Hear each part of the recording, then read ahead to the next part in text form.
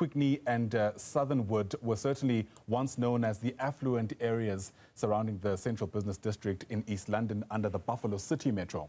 Now these two areas are notoriously known as some of the most dangerous neighbourhoods in the city, with dilapidated infrastructure and criminal activities. Newzroom Afrika's Sipha Kema is on this leg of the story. She's live to us now from Quigney. And Sipha, we speak about danger within that community. It was Nostrelo Mtebeni's body that was also found there. And I guess that's just one of many examples of how things have gone terribly wrong where you're at.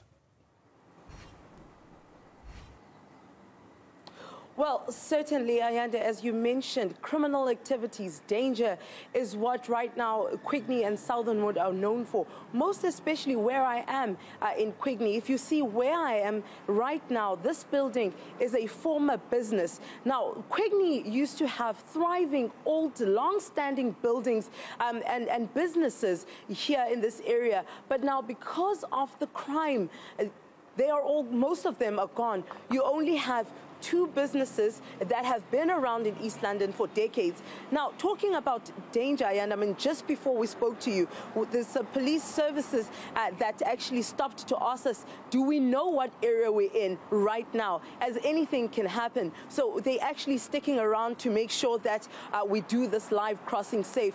And that is how dangerous this neighborhood has become. I'm sure you see the building right now where I'm standing and how it looks like and how it has deteriorated, literally collapsing right now. And also, just across the street, Ayanda, there is what used to be a form of warehouse, which is quite similar to what you were seeing where I was inside.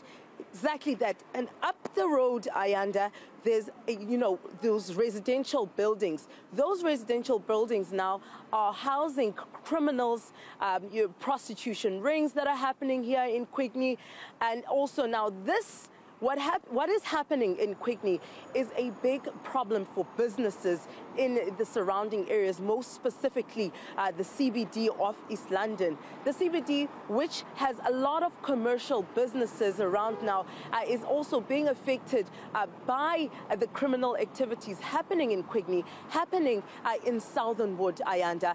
And also now, a question is to the municipality that with these dilapidating buildings and infrastructure that have already collapsed, the municipality, according to the bylaws, should be taking over these buildings, and also buildings that are unmaintained, and enforcing those bylaws to the owners and ensuring that they are upkept and maintained to keep away from such things happening, more especially the criminal activities, because Ayanda, when you have buildings such as the one behind me, those lead to criminal activities where we saw even some needles inside there, which alludes to the fact that this is a drug den as well, Ayanda. Sure, really concerning, especially in a context where police have even stopped by to try and ensure your safety as you do your work.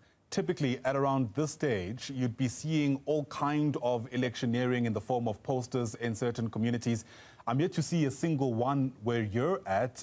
I wonder what that means for the kind of presence that political parties there have in a context where it's so dangerous, as you've already pointed out. Well, Ayanda, when you're talking about campaigning, we've seen a majority of the campaigns have actually been taken into your townships, your Mdantsane, your Zwelicha in the BCM, in the rural areas across the Eastern Cape. But focusing on the CBD, we have not yet seen any campaigning in these forms of part. Now, I just want to turn around here, and just to show you. As you mentioned that there are posters. Yes, of course, there's political party placards and posters on the side lamps across the streets here in Quigney. However, as far as the actual campaign trail and activity taking place, that is still yet to be seen here. I mean, most of these buildings, especially the residential buildings, you cannot, they are inhabitable. As I said, they house your prostitution rings, drug dealers filled with criminal activities. They've become drug dens. And as you mentioned, that Nosicelo's body was also found in the street, not far from where we are, about 2 street robots away from us. That is where Nosicelo's body was actually found, here in Quigney. And a lot of people had actually commented on where the boyfriend was found, you know, the kind of place he was living in and the conditions that he was living in and how filthy it was. That is the prime example of majority of the buildings here. Now, some of the buildings, such as the one here to my right, you may see that actually it's in good condition. That is because the owners that are currently owning it are maintaining it. You can see there are actually cameras that have been installed on the side of the buildings to ensure the safety of the residents. But if you go along the street, you will find that majority of these buildings have deteriorated, have collapsed, are actually not conducive for, for anyone to live in. And also looking at some of the long-standing buildings that I was talking about, such as your Wilson's Butchery, your Friesland, those are the well-maintained buildings in this block, because those buildings actually have been around for decades in this area. Sipha, Kema, thanks very much indeed for that scene setter. It's very interesting to see how voting will take place in that community, given, of course, the context you've just pointed out. Sipha, Kema, live to us there from the Troubled town of Quigney in the Eastern Cape.